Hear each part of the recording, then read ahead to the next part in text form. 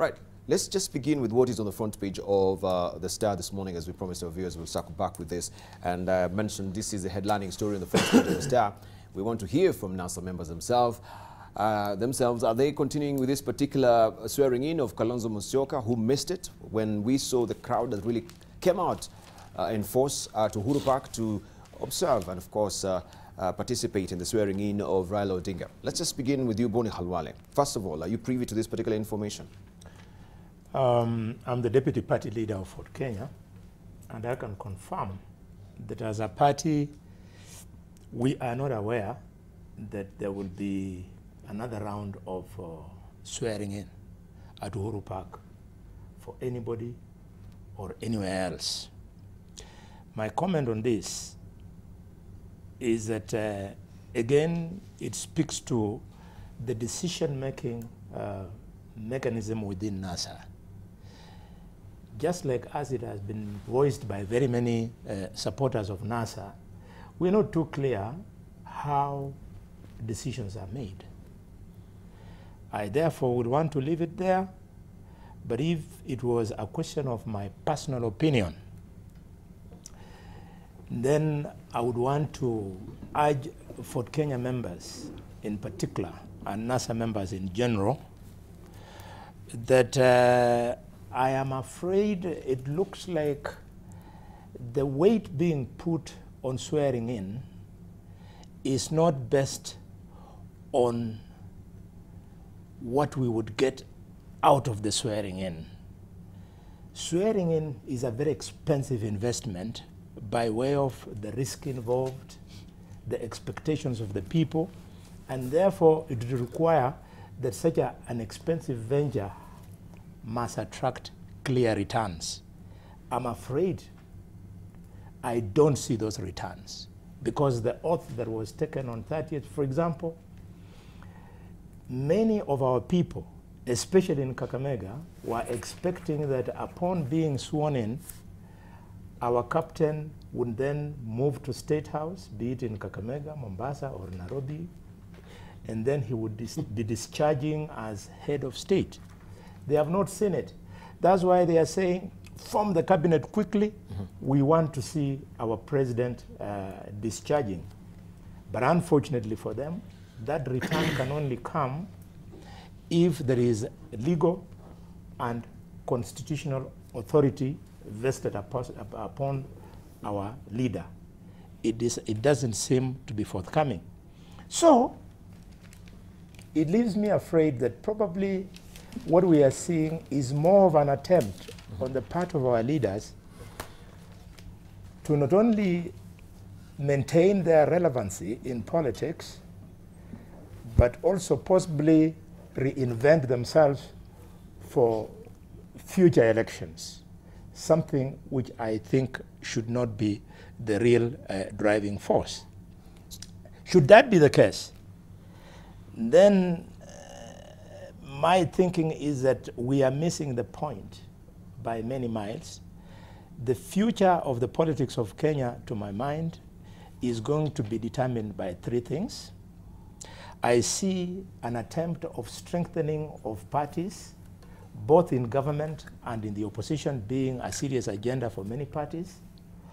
I see parties wanting to look for fresh alliances in keeping with the tradition in Kenya that for every new general election, we normally go to it with a fresh configuration of alliances. And the last point I see is that the issue of pushing for a referendum that should bring in constitutional reforms will be the one that will be determining the politics from now onwards. All right. But the question would be then, we saw Kalonzo Musyoka missing on the swearing in, and also as well as some of the NASA principal, Musalia Mudavadi, of which is, you're not actually in his party, you're from Ford Kenya, but of course Wetangula is in your party as well. He never surfaced on that day. Why should Kenya be drawn on this, long drawn exercise about swearing in? And you had the sporting chance to do that before, and you never showed up. We get over with this and move on. Right? Were they, first of all, prevailed upon by some of you who are the advisors of these principles? Were they prevailed upon by the envoys who now they're really castigating in the first place? What was the threat? Because we have also information that coming to hand, first of all, that yes, some of them got gun-shy because they have interest without the countries, where we know their foundations are being funded by some of these Western countries as well. And that also was sort of a risk for them, was it? I live in this country, and I'm privileged to be part of the top leadership of NASA. I want to make it very clear to Kenyans that the debate on the swearing in, that debate has to be brought to an end. And the only way it can be brought to the end is that Honorable Raila Odinga, Honorable Kalonzo Musyoka, Honorable Musalia Mudavadi, and Honorable Wetangula must individually and hopefully collectively find courage and face Kenyans and tell them the truth of what happened before and on 30th of June. Because of where I sit, I can assure Kenyans that none of them so far has told Kenyans the truth. If they do that, then the horizon is going to become much, much clearer. If I had been mandated by my party that on such a show, I speak to events leading to the 30th and what took place on 30th, I would make very many things clear. But at this stage, I want to encourage the 4 principles to come forward and tell Kenyans the truth. All right, let's hear from Dr. Otiende. First of all, is NASA a house of cards waiting to crumble? Because what we're hearing from Boni Khalwale seems that you people are not really together. Right? So there was a push and pull for this swearing in. Some quarter of the court they were for it, some quarter of the court were not really for it, first of all. And we want to know from your end as well. Kalonzo has been saying, yes, we will be sworn in as well. We don't know. He's not privy to this information. So I don't know how it's coming to the media. It seems there's a mole within NASA who's leaking out this information. Are we facing a coalition that is just a facade waiting to crumble, and now you'll be frustrating large of your supporters as well? First of all, Dr. Khalwale is my friend and has been my friend for very long. But I think these last 7 months that Jacoy was talking about has done something to him. I know Dr. Khalwale as my senior in politics to be much more, clearer in certain ways than he sounds today. And so is it surprising to you as well? I do not know. We will have this conversation further. But let me say that Dr. Khalwale is bemoaning a horse that bolted. That horse long bolted. We had a swearing in of the people's president, and we now have a people's president. Whether we'll also have a swearing in of the deputy people's president remains to be seen. That is not for me to answer here. There's an assumption of office committee, of which I'm not a member. So it is only they that can speak to this. I have seen the papers seem to have 2 contradictory stories. Yes. The NASA says one story, and if you look at the Standard, the Star says one story, the Standard seems to say yet a different story. So personally, I don't want to go into that. What I want to say is this, that the idea of swearing in was never about what Dr. Khalwale is talking about. It was never about the legality. This thing is always about the legitimacy. And as long as the issue of legitimacy remains, Dr. Khalwale, this issue will remain with us. There is no day. There is nothing like next week, next month. Now we will say we are over with the story of the presidency. Let us move on. We will not. Because as long as there are issues of illegitimacy, they will remain either until they are properly addressed, and I agree with Jacoy Midiwo that there's a lot to address around electoral justice, and we can speak to that. But they will always remain. You cannot wish them. In fact, this is an inversion of the table. Senator Chereru will say, let us accept and move on. On this one, we are not accepting and we're not moving on anywhere because there are issues of legitimacy and they will remain. And as long as they remain, you can maintain the legality of it, while you must allow us the space to maintain the legitimacy of it. And that is why we are coming to the 3rd phase, where we are talking about the People's Assembly. The whole issue of legitimacy and the sovereignty of the people in Article 1 then finds space in such as what happened at Uhuru Park, and you saw those massive numbers, that speaks to legitimacy. It happens when then you have the various county assemblies coming together with the people and other representatives in the format of the People's Assembly. So it is true that we are now going to start narrowing this into the issue of the People's Assembly, because there are things that the law can force you to do, but there are things the law cannot force you to do. The law can force you to stay with your wife. In fact, the law can force you to have conjugal rights, but the law will not force you to accept, you know. So the law can force you, can say, this is now what it is, this election is over, but the legitimacy will always be there. So what I know, and that is where we are, is that everything that is being done within the law. And as long as we are doing it within the law, you must also allow the space to insist on the illegitimacy of what you do not agree with, not necessarily the legality of it, because the legality was, you know, went through the Supreme Court. But the legitimacy issue will remain. It is that question of legitimacy that has even earned us what we have in this country. If we were simply to accept what the law says, we would not have independence. The law at that time was that we were being governed from the UK by a colonial governor. Right. But the people of this country said, no, no, no, no. Right. The legitimacy. Question will be then, what are the metrics that you use to decide the legitimacy of a presidency? What are the metrics? Well, right? Is it anywhere codified in the law? Yes. Right. What is the legitimacy? Is it because you see a huge populace, or maybe people are coming out in force to Uhuru Park, then you say these are the people? Then it means the country is divided. What are the metrics that you use? That is the starting point, Debarl. When a people accept something, you see it in their actions. When they do not accept, you also see it in their action. So the starting point is just what you saw. If you see those numbers that came to Uhuru Park, despite all the warnings by the police, the dangers of death, the dangers of being maimed and tear-gassed, it tells you something. It tells you that is the first parameter. But it's not just something that somebody wakes up and starts with. There's a channel, there's a history to it.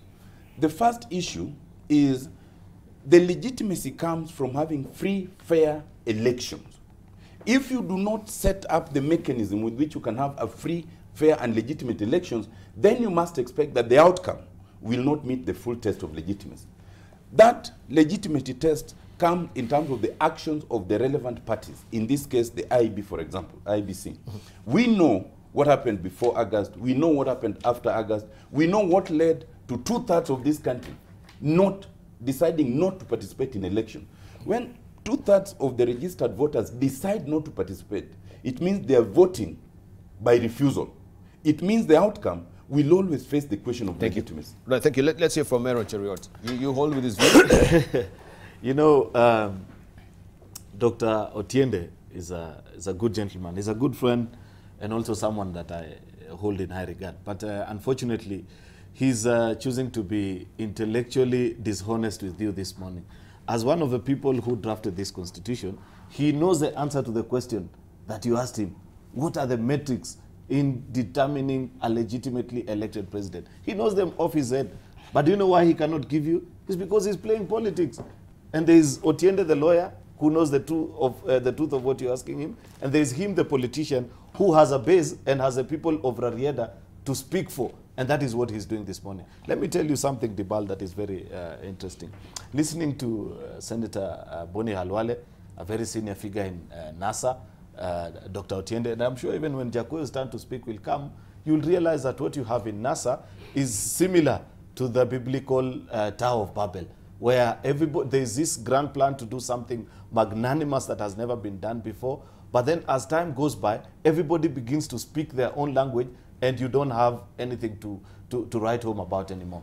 In the house of NASA, I can assure you that this is a house that has so many people speaking different things, that even amongst its own base of supporters, as Senator Boni has accurately opined, they do not know where they're going anymore. Because I didn't say that. Listen, this is my interpretation of what you're saying. Because when you say our supporters are beginning to ask us, please speak and give us a clear direction. And for sure they do, even their own leaders.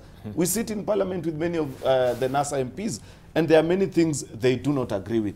one of the things is this issue that has brought this discussion, where Kalonzo now says, I am ready to be sworn in after avoiding it so spectacularly on the 30th of January, as happened on that day. I want to assure Senator Boni that there is so much fire that you are yet to see in NASA than you have seen even before. Perhaps even before the end of this week, if NASA senators, not NASA, ODM senators, are to have their way, your party leader may find himself stripped of his position of leader of minority. That is the language they are speaking. And they say it so much in public.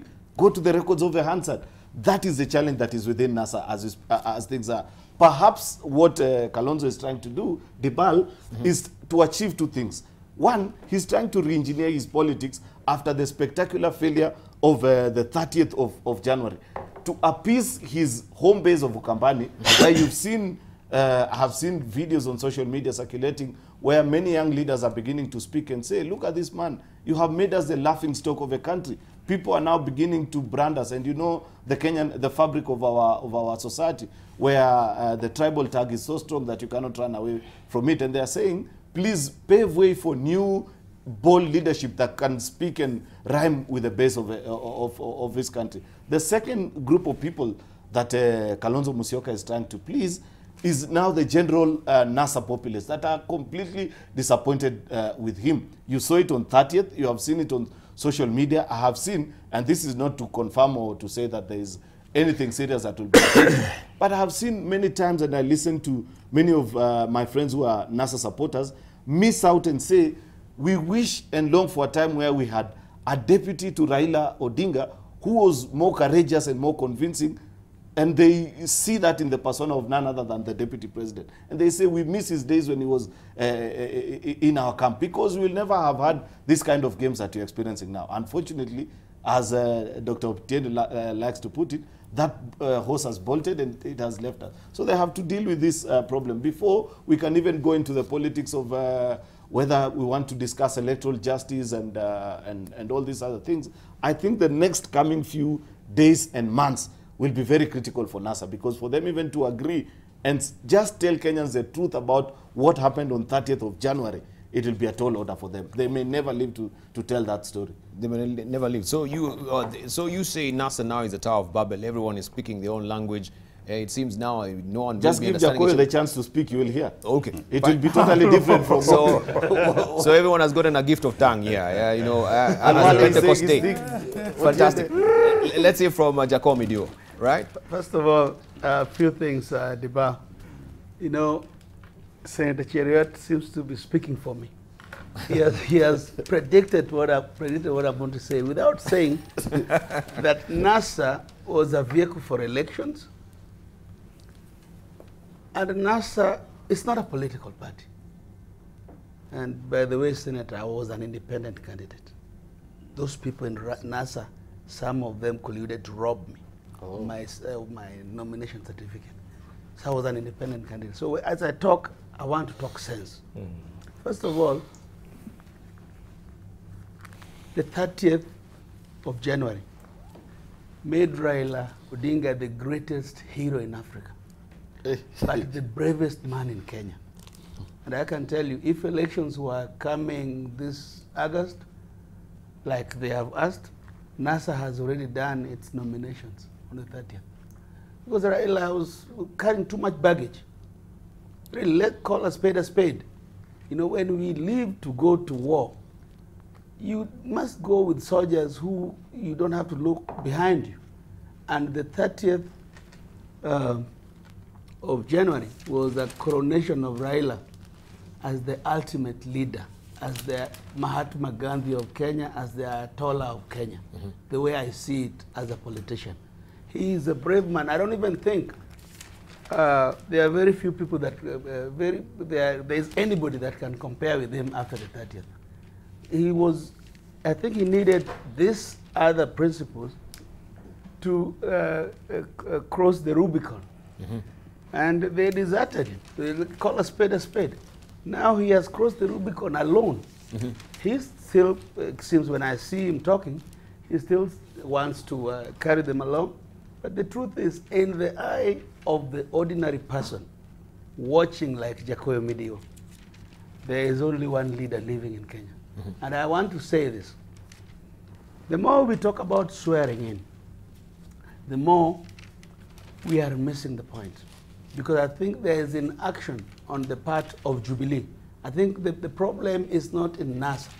The problem is in Jubilee. Because what are we doing, Debarl? When you saw the other day in Kitui County, lorries being banned, the who have gone to collect charcoal, just because they belong to Kikuyus. Which country are we molding in this? You know, this is 21st century. We should be getting away, getting rid of our negatives as a people. That politicians want to keep it at political level and not talk about the issues, I find it absurd. I find that it is not going to move us forward. I want to say this. After the 30th of January, I think it's a good time for Uhuru and Raila to understand that they hold the future in this country, in their hands, and I would beg that the envoys, the foreign envoys, keep away from it, because we know what they are trying to do. I actually happen to understand that the colonial tactics that they are trying to apply, and it would be wrong, it would be absurd to accept. Because when Kenyans were being killed, the envoys were quiet. I mean, why do you kill people just because Raila has come from Germany? Why? The country is so deeply divided that I think people need to move at a higher level, on a greater pedestal, to restore sanity in our country. All right, let's hear from Bwana Khalwale. I think it is becoming very clear that on a debate like this one cannot firmly say, I am the one who is right, or so-and-so is wrong. The truth be told, the words used by Dr. Otiende Omolo, we need to simplify them to Kenyans. He's telling us, and I agree with him 100%, putting it in my own way, President Uhuru is legally the president of Kenya. But please, people of Jubilee, you better accept it.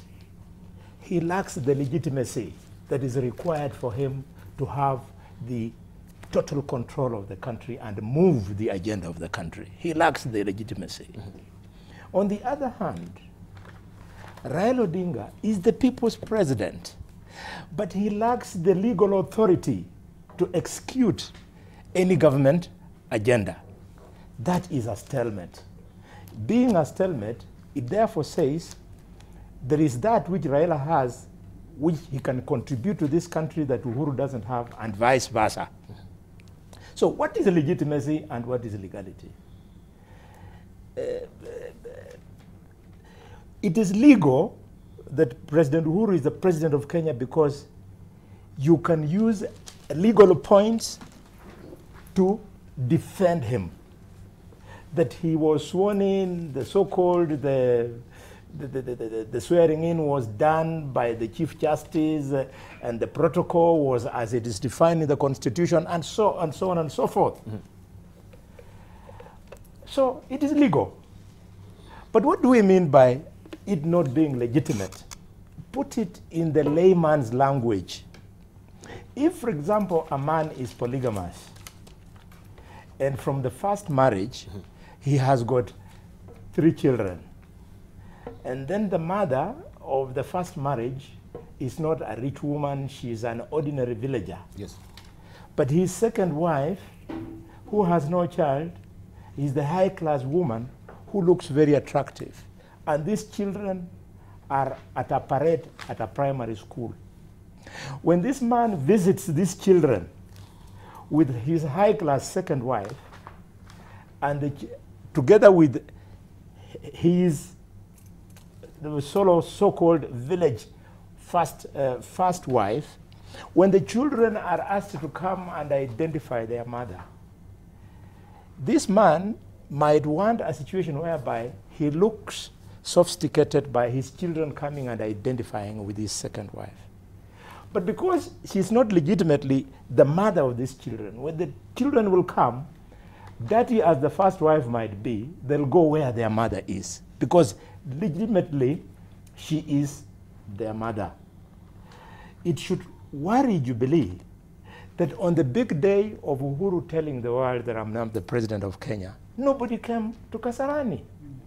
And when Raila was struggling to come and say that I'm the president, there was no space to stand at Uhuru Park. That speaks to the issue of legitimacy. So where do we go from here? It is not to dismiss Uhuru. It is not to dismiss Raila. It is to accept that they both have something to give Kenya, and therefore the brave leader is not the one who is going to call another one a coward. Is the one who is going to accept that reality so that we take our country into dialogue. Even the First World War, the Second World War, they were ended by dialogue. Right. Even Mandela in South Africa, he was forced to talk to de Klerk for the country to come out of apartheid. So we at NASA, who are urging our leader, Raila Odinga, to talk to Uhuru, is not because we are foolish or we are being cowardly. We are realizing that the stalemate will only be broken by people talking. People must talk. If we don't talk, we are preparing for the country to clash. Right, and supposing, yes, my brothers, the country clashes, people clash. Who is this that you want to fight each other? All right, good question. But of course, when we're talking about dialogue, we have dialogue, we have the swearing in that is being chatted about now with this one, new development as well, new moving on with the people assemblies as well in this country. That is a plan in the pipeline. But you hear also, yes, there is a notion of a dialogue. But we have one conditionality, which is a tripping word to this dialogue as well, which is the electoral reforms, of which NASA, they do not want to hear, or maybe Jubilee, I should say, they don't want to hear anything about elections. You know, he says, of course, if you're talking about the Big Four agenda, these are the issues on the table that we want to discuss. So are we talking here of a negotiation without conditions, or a negotiation that has also conditionalities that have to be met, that this has to be off the table, this will be the itemized, you know, documents or suggestions of topical issues that we'll be negotiating on? Let's say from Dr. Tendamol, or you want to... I want to comment something very briefly. Jubilee is being dishonest to this extent that the only condition you need for dialogue is to identify an arbiter or a panel of such interlocutors. Once you have that panel, either side will come with its demands. At the beginning, the demands don't have to be agreed on. The fact that either side has got demands marks the beginning of dialogue. It might very well be that in the process of the dialogue, the outcome might be that we have an election before 2022. Thank you. Let's hear from Dr. Otiende. Dr. Halwale has, in more recent moments, started to sound the way he used to. Exactly. I think it must be some coffee that he has taken. Where we are, and this is where I closed last week's comment, that as a country we stand at a precipice, and we have the choice of looking back to see what we can salvage or plunging. Yes. And the more I look around, the more we are prepared to plunge. There are commentators who think they're helping, but they're worsening the situation. When I listen to the diplomats, they're worsening the situation because they did not speak when they needed to speak. And when they spoke, they took partisan positions rather than independent positions that could help anyone. And therefore, at this stage, when they try to speak, instead of helping, they are worsening the situation. They would rather just keep quiet. We have the church that long took partisan roots and who even now are being factionally controlled. So while they stand for God and godly matters, they are unable to help us with the worldly problems. And so they can't help us. We have a serious shortage of statesmen in this country, including the former presidents, who, instead of perhaps rising above the partisan politics when it was critical, so that when they are needed, people can run to them, they sank to the dust of the matter. And so no one can go to them. We have parliament, which ordinarily should come in at a time like now. But I think we all know, and all of us here serving parliamentarians and former parliamentarians know that parliament is fully captured. And it is captured now more than ever before, so completely that we even have a headline that is now asking whether parliament will fight for its freedom. And yet that freedom is constitutionally given, is constitutionally guaranteed. So parliament will not help us. So who will help us? You know, that is the question. Now, secondly, the most unfortunate thing is those who belong to the Jubilee regime think that if you muzzle voices, if you show clauses that are tyrannical, then it will stop people from saying there's a problem. And therefore, they decide on actions like, let us strip all the NASA principles of their security. That was long done. It has not changed anything. Let us strip all the NASA MPs of their security and all their goodies so that you're in parliament and your colleagues have all those goodies you don't. And they think that that will bring us together. That can only tear us apart. You have situations where those in that regime believe that the more you exclude those who have NASA affiliation, the better it gets. So you get a cabinet which is 55% from 2 tribes of this country. You get a cabinet which, out of slighting of parliament, they even decide that you don't need those who served earlier to be approved by parliament. Yet the constitution and the law is different. Everybody must be approved. You know, you get a situation where you create situations like chief administrative secretary, which is unconstitutional, but believe that that is the only way to consolidate your area. Instead of pulling any nearer, we are pulling further apart.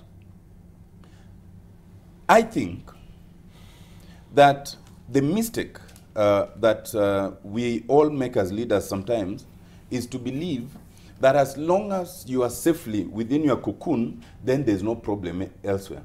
The historical problem of this country, which is so fundamental, and sometimes it's said, sometimes it is muzzled, and it is not hate speech, that as long as we have a country which everything in terms of political power is only controlled from 2 regions, then we will always have a problem. We will start solving the problem the moment it is accepted that there's a problem, and let us talk fundamentally about it without conditions like accept this, accept that. No. But as long as we don't, then we will always have a problem. And the starting point, and I want to urge my colleagues in parliament, that one of the institutions that might help us if we reclaim our freedom is parliament. But as long as parliament is reduced to a robotics of voting and not reason, then we will not help this country. All right, but is it the public domain that, yes, we do have a problem as it is right now? And largely people agree there is a crisis and the divide which is there, and we cannot, we cannot gainsay the fact that there is a problem. But the question is, do we need to document this problem? When we just come and we have these particular shows and we talk about it, then what discernible difference are we really making if after this life just moves on? Right? How do we actually come out from this morass that we have, apportioned ourselves into? Well, Debarl, you know, I do not think crisis is the apt word to use in this situation. Basically, what we have as a country is that our politics is broken, and members of the public can see it, and they can read through our politics and realize that there's something that is not right, but they do not seem to read it from the level of the political class that most of us here on this table belong to. They tend to look at it and say, these are people who are ordinarily friends. They share so many things together. They take their kids to the same school. They enjoy the same social places. But at this point where they've disagreed on how to share state power and certain resources, they are now coming back to us as a populace to come and whip up emotions and say, please do not consider so-and-so to be members of to be the leaders, the genuine leaders of this country, and that kind of thinking. Let me tell you something, Debarl. I hear Dr. Boni Halwale speak and says President Uhuru Kenyatta lacks the legitimacy. I don't think he is accurate in his wording, because legitimacy is about conformity to set out rules. You know, it's about logic and justification. And when you measure the presidency of Uhuru Kenyatta against all that, he meets all those requirements. The thing that NASA have succeeded in denying Uhuru Kenyatta is a level of acceptance in certain regions of this country, which is really unfortunate, because majority of the regions. No, it cannot be majority, Boni Halwale, because I want to remind you that Jubilee, the party that President Kenyatta leads, has elected leaders in 41 out of 47 counties in this country. Can that be a minority? 41 out of 47. President Kenyatta, you have succeeded to deny him level of acceptance, and you have sold propaganda to certain sections of this country, which is really unfortunate, because if NASA leaders want us to be sincere and genuine and have a discussion about how to move this country forward, there are so many problems that we can confront and discuss about. But the reason why we have taken the stand that we have taken as a party is that we've said there is no country that industrializes. There is no country that develops by politicking 24/7. If it is a discussion about who occupies which office and where, that discussion is settled. But if it is a discussion, let me intervene. But if you say that we have our politics is broken, don't you think we need to fix the broken politics before now we move to industrialization? No, fix the broken politicians. That will create an enabling environment, isn't it? You see, Debarl, and that is the point that I was coming to. Our politics shouldn't be about our positions as leaders. It should be about the problems and the needs. You know, the unemployed young people, the people that are going to bed angry and hungry on each and every night, yet they are our constituents. Those are the discussions that you are telling our colleagues in NASA that you are willing to entertain and listen to. The question that you should be able to measure against Jubilee is to ask of President Uhuru Kenyatta on these signature programs that you're carrying out, this big agenda for how is Rarieda, for example, for Dr. Otiende here, going to benefit for the people that he is representing. And you go back and do a reading of history. I remember one afternoon, we were together with Senator Boni Halwale here in Senate, last Parliament, and he rose to seek, during question time, to seek information on one of Jubilee's signatures program last term. That is a last mile program. And he wanted to know the extent to which this program was being rolled out across the different parts of the country. At that point, when he was seeking that question, NASA leadership was selling the kind of propaganda that they are selling this morning, that this program was only being run in certain parts of the country. He got a very elaborate answer, and if I do remember, and Dr. Boni, you're my witness, out of the 900 or so primary schools in Kakamega, the county that he represented, about 600 or 700 had already been connected to the national grid, and the problem was the same generally everywhere. So the question is, Debarl, you should be asking of President Uhuru Kenyatta, how can you ensure that you uplift the lives of each and every Kenyan, despite of their political leaning, not considering where they voted in the last general election? Those are the questions that we need. When you speak about dialogue, just a final point, allow me to say this. Dialogue is ongoing each and every day in this country. We are currently reviewing our education system. There's a debate that is ongoing, very alive and active. But you know what? Amongst all the, you know what sort of dialogue we're talking about. You know, yes. The problem, Debarl, I've always told you, is that we come here and want to discuss elitist problems that end with us at the elitist table. Let us discuss real issues that are affecting the ordinary Kenyan. Thank you. Education is a problem. Joblessness amongst our youth. Those are the things that. Thank you. Let's say from Jacomido, very briefly. When my young senator here says the politics is broken, and then runs away, say fix politicians and don't fix the politics, that is not good use of airtime, my young senator. Airtime is when you say problems. You know, what NASA is asking is basic. They're saying, let's seek electoral reforms. Let's agree on police reforms. In which country, civilized on earth, do you have policemen shooting people at will? In the Standard today, there is a story of how 5 people were shot in Kisumu, 3 killed, just because Meguna. You know, one of our panelists. In which country does a mysterious being switch off media? Which country? We have a problem. In fact, I saw somewhere, even in Somalia, it has never happened. Even in Chad, even in Sudan, you know, switching off a public good, which the law actually spells out very clearly, do not touch, do not interfere with. Now, I want to tell, first of all, let me welcome Wamatangi. Pole for the mishap. But I know you as a disciplined man, you shall overcome, or you have overcome. You are here. Let me tell you. I said here last week that a government headed by a man from Central Province should not allow police brutality when Kenneth Matiba is still on his deathbed. And I can tell you, it shall come to hound. The moment we don't deal with these issues, Matangi, I sent you to your people last week. The government headed by the son of Kenyatta must not allow police brutality. The things which were happening to Meguna. Right. When it is headed, when Kenneth Matiba is still sick. Now, you gave them so much time. Yeah, it's still sick, yeah, I know. But you're using the deathbed statement. I think that... he is... Mzee has really suffered. But this is now... well, if it's phrased wrongly, let me withdraw that. Please, yes. But I saw the other day, when people were demonstrating on the streets, police was killing people, and President Uhuru Kenyatta was on Matiba's bedside. Yes. That contradiction I cannot understand from a leader. I cannot understand that, because Matiba is in vegetative state because of police.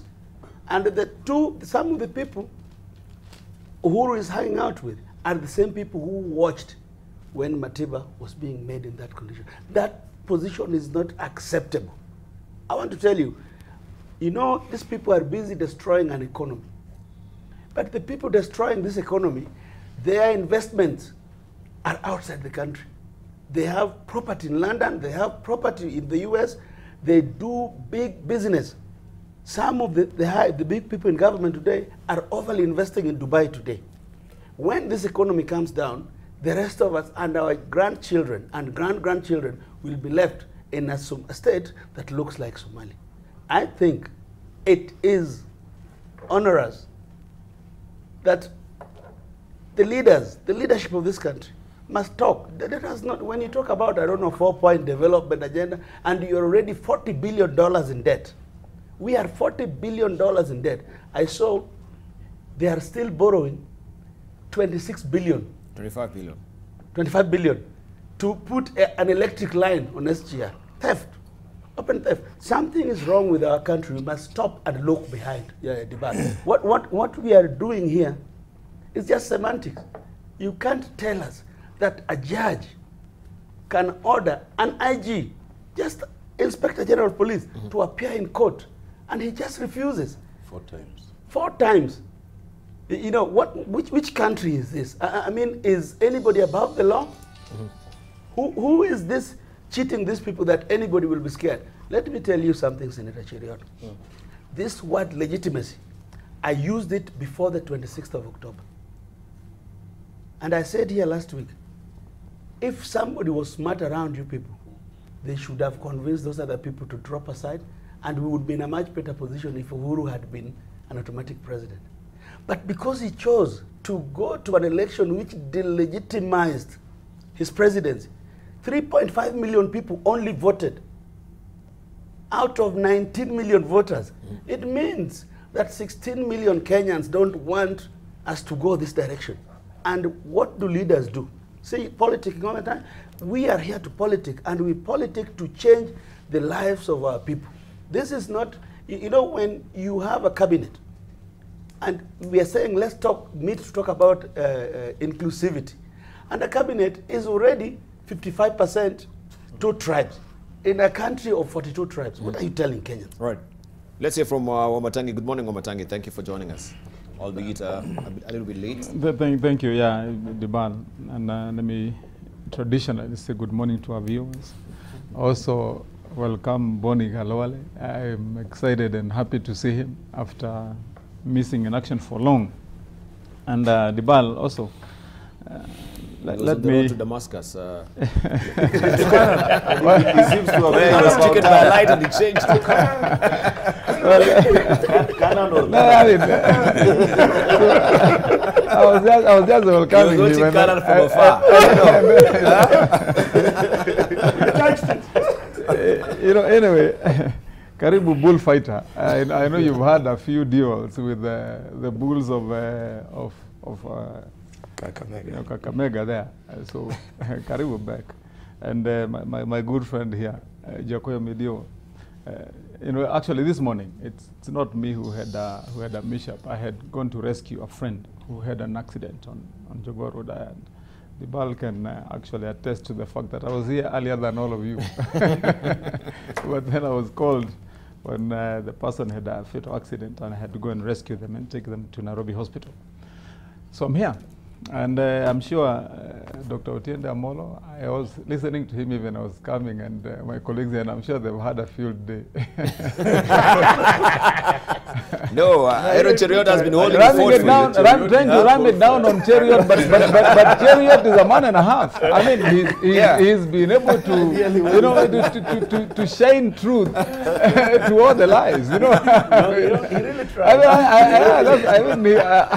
I give it to him.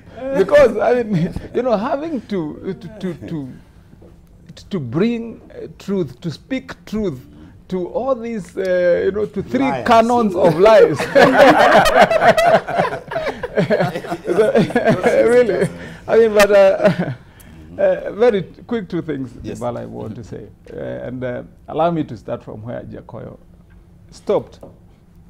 I don't want to dwell a lot on that point that you raised on the condition and circumstances under which Matiba got into the physical and health condition he is in now. But we cannot forget the situation the country was in, the reasons why Matiba and many others took to the streets and to fight for our liberation and also to fight for our rights. That cannot be lost. And you see, we have to distinguish these two so that even our children will get to learn our history correctly. You know, there's a big distinction between then, the reasons why Matiba and group went to liberate us, and now the reason why we have the situation that we have, because we have inheritors of that freedom that they fought for, who are irresponsible. And this is that's the problem that we have. That those people went to fight for us to say the things we are saying today and to enjoy the political freedom we do, but unfortunately, that freedom now was bequeathed into the hands of people who don't know what to do with it. And unfortunately, most of them are self-seekers.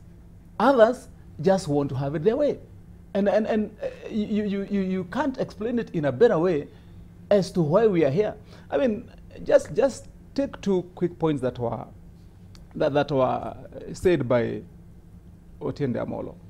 On first, really, about the question of parliament and parliamentarians, and trying to lopside to show as though either government or Jubilee has anything to do with the situation that parliament finds itself right now. Let me ask you, if you show the world, show our children, show every aspiring person who would want to go to that parliament is a place and a ground where people go to undress during debate and throw in wares and clothes across the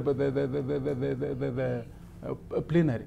If you show parliament that it is a house where people, instead of going to talk, you go carrying whistles to blow and cause general mayhem and pandemonium.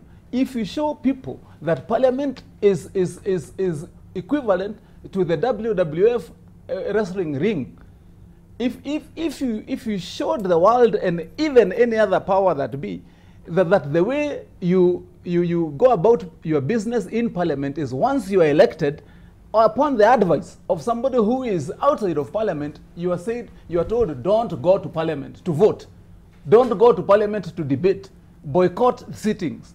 Even when there is the cardinal duty right now of vetting cabinet secretaries, boycott, don't go to parliament. And then you blame the situation that you find the institution in. The institution, if those are the players themselves who are supposed to uphold that power and strengthen parliament, then how do you expect to have a strong parliament? And so, you know, there is no way we can try to argue. We have done it to ourselves as parliamentarians. And this headline, let me tell you, you know, Debarl, as it shouts out loud, will House fight for its freedom? The House can't fight. It is these men. It is the women of parliament who should stand up properly, legitimately, in knowledge of why they are there. And then parliament can find itself. Thank you. No, secondly and lastly, Debarl, these gentlemen had a lot of time to talk, so let me sit. We were not in Jogo Road. Let me say my things. We were not in Jogo Road. You know, I would want to quickly just touch on something that was said by our new, you know, friend in this new year, Boni Halwale, on the question of authority and legitimacy. But as I do so, I want to remind also Dr. Otiende Amolo that when a diplomat spoke out loud after NASA won the first round in the Supreme Court, they were very clear. They said to the president, now, respect the law. If the court has annulled your election, follows what the court has said and go to the election. He obeyed. The church followed suit and told the president, the Supreme Court has annulled your election. Follow the law. That's what he did.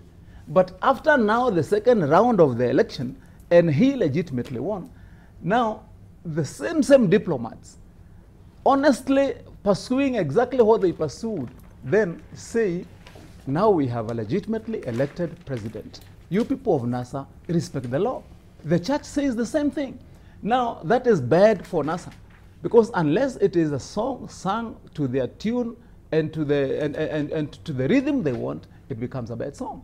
Now, my friend Boni Halwale, legitimacy and authority are two worlds apart if you interpret them the way you interpret them. And I want to tell you one thing. You know, legitimacy in itself is synonymous with the authority, because legitimacy is the practice and expression of that authority that you have gotten using the right channels of the law. Thank you. And anybody can have authority. I have authority. Bonnie, you have authority. I mean, it depends on what your authority you're talking about. But if it is the confusion of NASA that you would call authority, I mean, look at the headlines that you have here in the Star, saying Kalonzo to be sworn in on February 28th. And Bonnie, you just referred a few minutes ago that there is somebody you are calling a people's president who you purported to have sworn in a few weeks ago. After being sworn in to be a people's president, 1 week later is calling for an election in August. I mean, ask yourself what confusion. Even if he was a people's president, he doesn't even know what term a president is supposed to serve.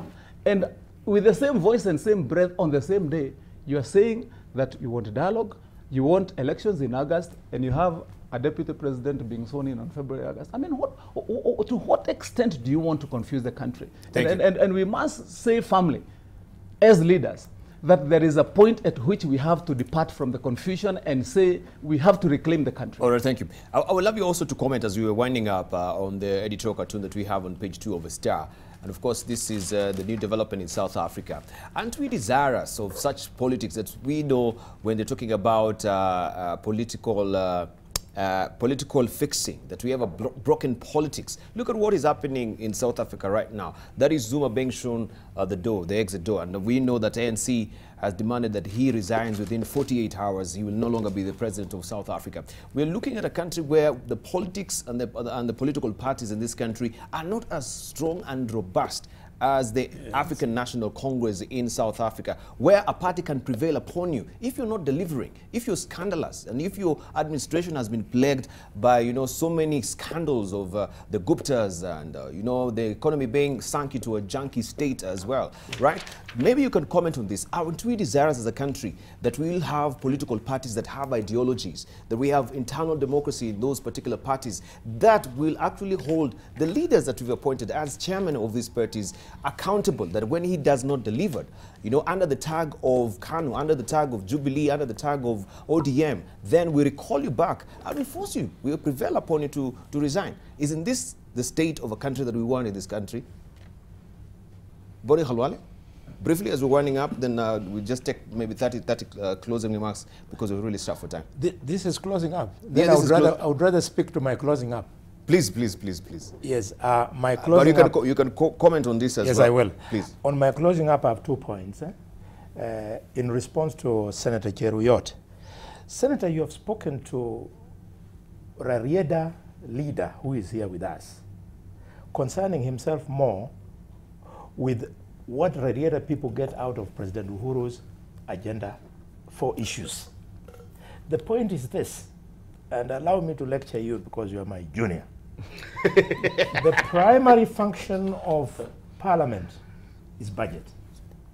So you guys sit there, you tell us that we should concentrate on Agenda 4, and yet when now you are appropriating budget, you take 63 billion shillings, you take to Kiambu in Uhuru's backyard, and you take nothing to Homa Bay, you take nothing to Kakamega, and you expect the people of Kakamega County and Homa Bay and their leaders to say, we recognize this government, it is doing a good job. Don't be surprised. I'm talking about actual projects. We have the Karemeru Dam in Kiambu, Senator Matangi knows it. We have the Ruiru 2 Dam. Both dams cost a total of 41 billion shillings. And you expect the leaders from the Luo Nation, the Luya Nation, to cheer up when you are passing that kind of budget thanks to a tyranny of numbers? I'll stop it there. The second point is to my brother, Jakoyo Midiwo. Midiwo, don't make me cry. Because you and I, we have stood out in the parliaments that we have served as people who tried as much as possible to move towards the truth. When now you tell the country that the only leader who is there, as far as you're concerned, if election was called, is Raila Odinga, are you being fair, or you want to change to please the leader? If the people in South Africa, the ANC, were doing that, assume that Raila was Cyril Ramaphosa, they would not be pushing him out. It looks like from the time you become independent, you are no longer being informed the truth. Please go and ask the leadership of NASA.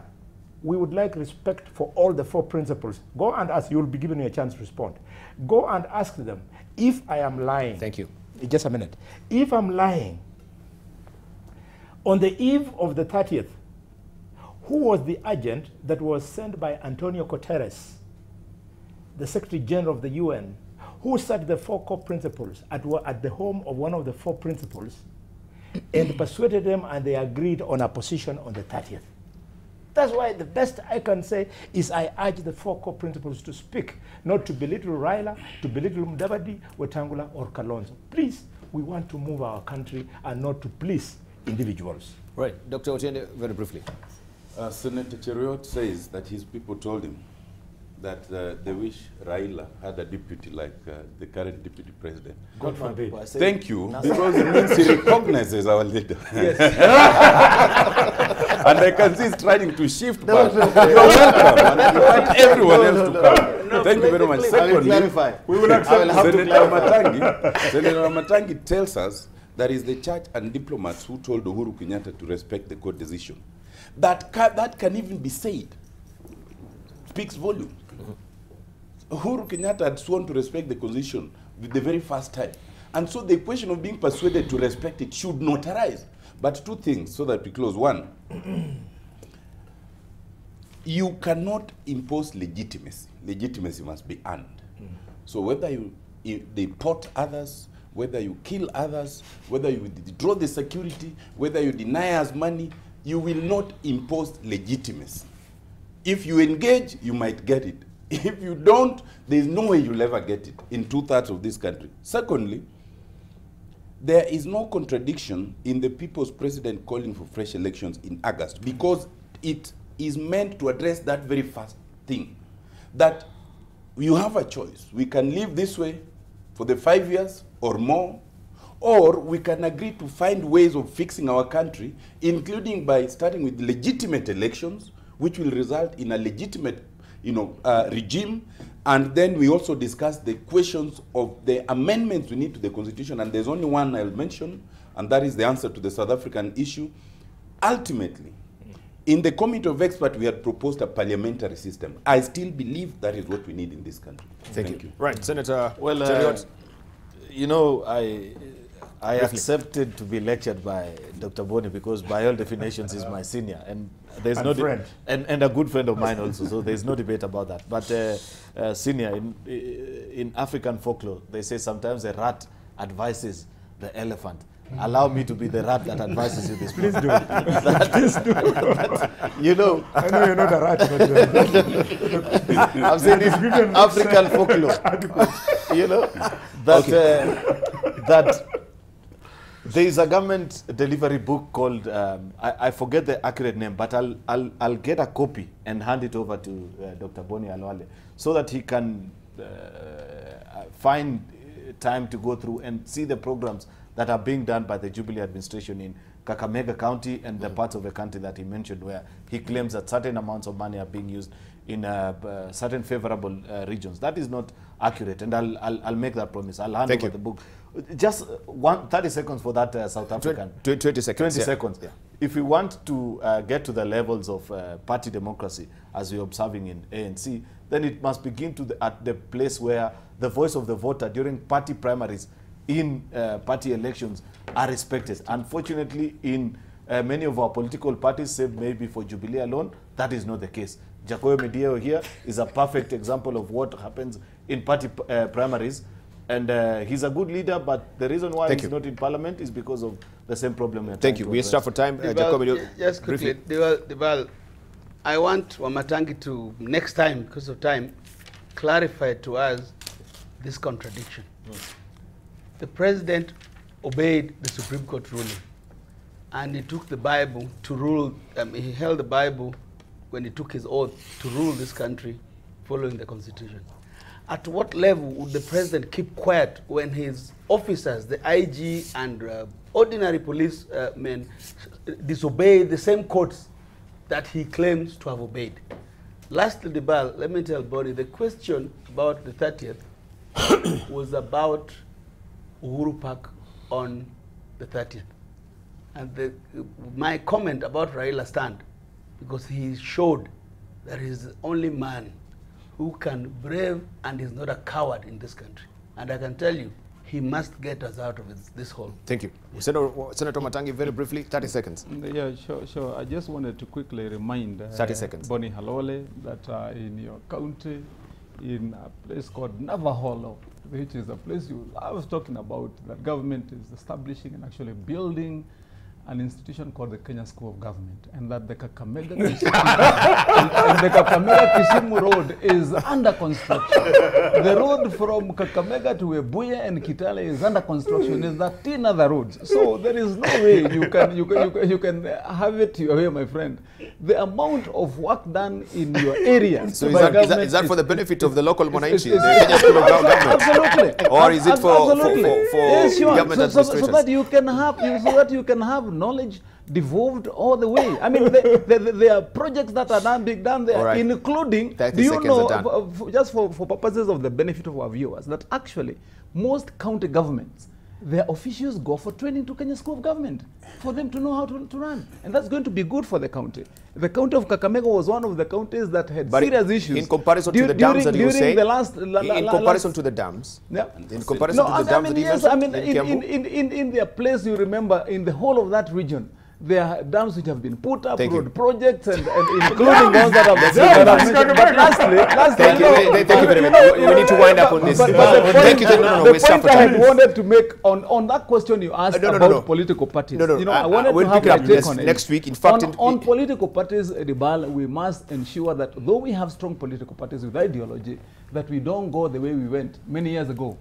During the Kanu regime, when we had a monster of a party, we have to have just strong parties, a strong party, but with strong institutional framework to ensure that we exercise our democracy. Thank you, gentlemen. I really appreciate it. Of course, we'll have continued on and on with this particular discussion. And also information coming to hand right now is that South Africa ANC party has resolved to remove the scandals-tainted Jacob Zuma as the head of state after marathon 13-hour talks